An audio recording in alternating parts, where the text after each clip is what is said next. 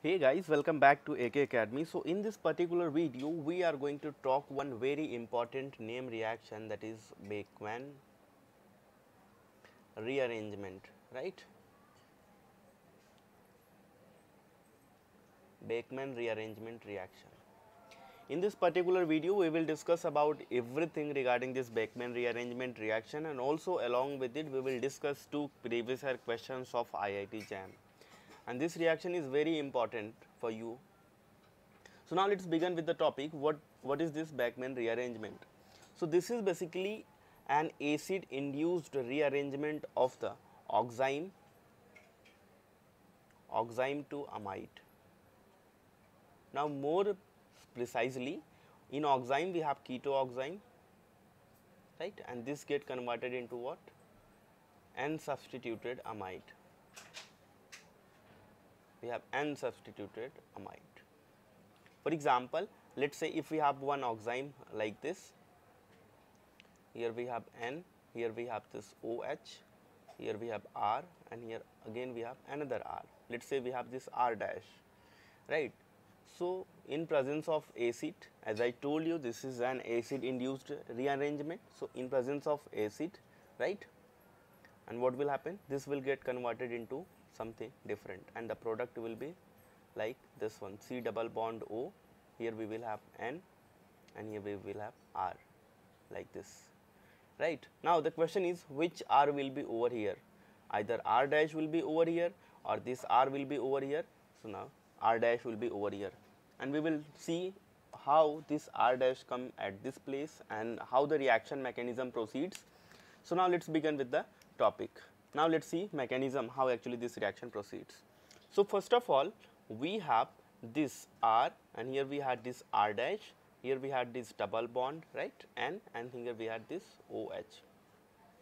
Once H plus comes, so what happens? Usually whenever you will see H plus, and here we have this OH, right, so this will get protonated. Once this will get protonated, so we will have something like this. Here we will have this R dash, here double bond, here we will have this N, and here we will have this OH2 plus. So now whenever you will see this OH2 plus, so the thing is, this OH2 plus usually this get removed, right. So if this OH2 will get removed, so here the valency of this nitrogen will be disbalanced actually, right. So in this case, either this R or this R dash, any of one needs to migrate from its position to this N position. Now because this R dash is anti-periplanar to this group, right. So this R dash is anti-periplanar. So this R dash will migrate over here, right. So this R dash will migrate over here, and this OH2 will be removed. So here we will have R, C, here carbocation will be formed, right. Here double bond, and here we will have R dash, like this. Now once we will have this carbocation, so after formation of this carbocation, this need to be get balanced. So we had this OH2, right, water. So once we have this OH2, so what will happen? So this will definitely come over here, and here we will have R, here C, double bond N, and here we will have this R dash, and here we will have this OH over here. So once we will have this OH over here, now what can happen? So if we will have this OH, so this will get converted into this one. By tautomerism, you can say this H will come over here, and this will become, here we will have R, here C, here double bond O, here single bond NH, and here we will have this R dash, like this. So this is the final compound, so which will be formed. Instead of this H plus, also it has been seen sometimes that if we use this, if we use tosyl chloride, right, TSCl, this also promotes this reaction. Also if we use PCl5, so this also promotes this reaction, right.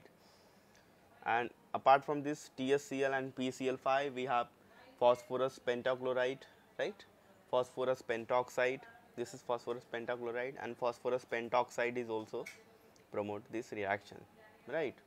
So this is an acid induced reaction of an ketoxime, right, or you can say oxime into the amides. So I hope you understood how the actually this rearrangement reaction takes place, and this is very important for you, right? Now in this particular video we are going to discuss something more about this reaction. So now let's see what are we are going to discuss little more about it. First of all, in this case, in this Beckmann rearrangement case, suppose if we have one cyclic ring, then in that case what will be the product? For example, let's say if we have this cyclic ring, right, this 6-membered or 5-membered, let's take 5-membered ring, right, because formation of 6-membered ring will be more stable.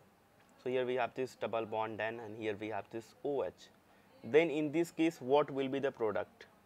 And suppose if we have this NOH, right, as I told you, if we have this NOH and here we had this R and here we had this R dash, if we have these two groups, then suppose if one group is, this one group is electron withdrawing group, right, and this is electron donating group. So in that case what will be the major product, what will be the minor product? So these all things we are going to discuss, but we will discuss these all things using the examples, using the previous year questions which was asked in your exam, right.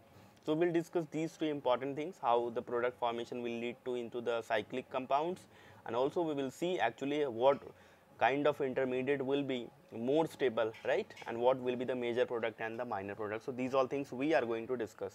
So keep watching this video.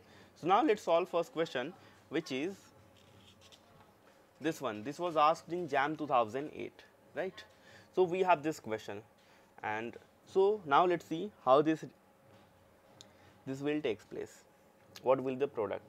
So first of all we have this one phenyl group over here, and this is connected with this OMe, right, and we also have this phenyl group, and this is not connected with any other group.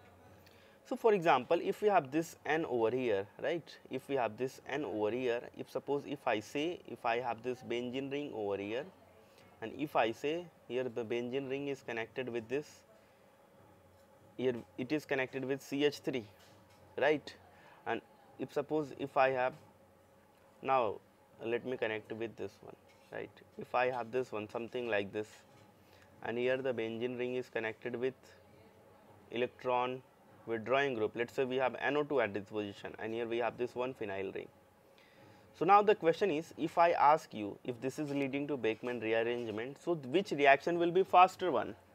So as we saw in the reaction mechanism, the formation of carbocation will takes place on this carbon and this carbon. So here what you can see, here we have electron withdrawing group EWG, and here we have electron donating group, right. So if we have this electron withdrawing group and if we have this electron donating group, so the formation of carbocation already takes place. So in this case electron donating group will make more stable to this carbocation. So here the rate of reaction will be faster in this case.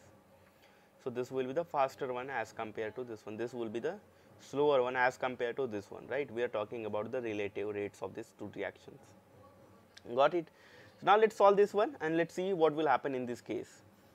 So first of all let's see what will happen. So we have this H plus and this OH, right. So this OH will attack on this H plus and this will lead to formation of something like this. So here we will have this, here we have this OH2 plus, right, and here we will have this phenyl. I am writing it as PH, and here it is like this. Here we have this OMe, right. So after this step what will happen, this OH2 needs to remove, and this, because this is anti-periplanar, right. So this will migrate on this nitrogen and this will come to this position, and after this what will happen, here we will have PH and here formation of carbocation like this, and here we will have this OMe at this position, right. So this will migrate over here. So here we will have this phenyl group connected with this OMe like this, and after this what will happen, after this H2O, as I told you, right.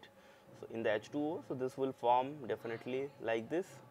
Here we will have this N, and here we will have this benzene ring itself, and here OMe and PH and here OH. After the tautomerism, right, after tautomerism what will be the product? After tautomerism the product will be, here we will have C, here double bond O, here single bond NH, and so this will be connected with this one. Here we will have this OMe, and here this will be connected with this phenyl ring, right. So this will be the major product. So this will be the answer in this case, right. So I hope you understood. Now in the next video, in this video we are going to discuss one more problem, and let's see how you can solve that one. That problem is also from the IIT JAM, right. So now let's see how we can solve this one. So here we have this one, and we have this NH2OH and HCl. As I told you in the previous video, so many times you will see you can't directly say that in this reaction this is this reaction or that reaction, whatever that. So you should know actually how we prepare the substrates. So here this is the example in which we can discuss actually how we prepare the substrates. If we have this double bond O over here, this is what, this is a carbonyl compound, right. This is 2-methyl cyclopentanone, right. So this is the carbonyl compound, but here we need oxime. So here it has been given, we have this NH2OH. So after this reaction, what will happen? We will be having something like this, here N, and here we will have this OH. H2 of this and O of this will be removed as water, right. So we will have this one, and after this you can see we have been given H plus, means H2SO4, right. So here now it's very easy to predict the product right now, as you can see, because now you can say directly that it is what? It is Beckmann rearrangement. Now here we have this CH3 group, right, and here we also have this CH3 group, but here we have two kind of possibility. Just see, because this OH can be this side or this OH can be that side as well. Here this OH can be, let me write it over here because you can't see it. So this can be over here as well, OH, and here we have this CH3, and here in this case let me write it over it just next to it, and so in this case we will have something like this, double bond N, and here at this side OH, and here we have this CH3, right. As you can see, because here we have OH, here we have CH3, and here we have OH, and here we have CH3. So in this case there is repulsion, right. So because of repulsion it is very unstable. We can say this will be minor one. So this is what minor product, and this will be the major product. In the question it was asked which will be the major product. So we need to proceed the reaction by using this one, right. So we are not going to do for this one. So we are not going for this step actually. So now in this case we have this H plus. So here it will become OH2 plus, right, and here it will be something like this. Here we will have this CH3 over here. Now it will be removed, right. So this group, this which I am marking with this red one, right. So this will migrate over here. So now once it will migrate to this end, so this 5-membered ring will expand actually. So this 5-membered ring will expand and it will become a 6-membered ring. So now let's see how actually it can become, not even 6-membered, but it will become 7-membered ring, because already 5 is over here, and here we will have 6-membered ring. Now let's see how it will become, whatever it will be. We should always go by the mechanism only, right. So once it will migrate over here, so it will become N, and here we will have this CH3 over here, right, and let's number this 1, 2, 3, 4, and this 5, right. So this is what 1, and here we have 2, here we have 3, and here we have this 4, and here we have this 5, and here we have this 6 1, right, this N as a 6 1. But please see, because this is migrating from this position to this position, at the 5th carbon it will have what? Positive charge, because 5th carbon was doubly bonded with this nitrogen. So here it will have positive charge, right. So after this what will happen? After this we treat it by OH2, right. So we have this OH2, or what? So it will become N, and here we will have double bond, not double bond, let's first of all write OH. So we will have this OH, and we will have something like this, and here we will have this CH3 like this only, and here double bond, right? After the tautomerization, so we will have product like this.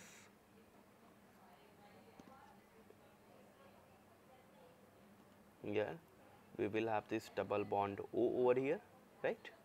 So we will have this double bond O over here, and here we will have this CH3, and everywhere here it will have H, right? So this will be the major product formed in this reaction. I hope you understood all about the Beckmann rearrangement, right? So it's a very easy to understand what happens in the Beckmann rearrangement, and it is very important for your IIT JAM as well as CSIR or GATE exam. So we already solved 2 previous year questions, and we also understood all about the Beckmann rearrangement, right? So thank you so much for watching this video, and in the next video we will discuss about any other name reaction.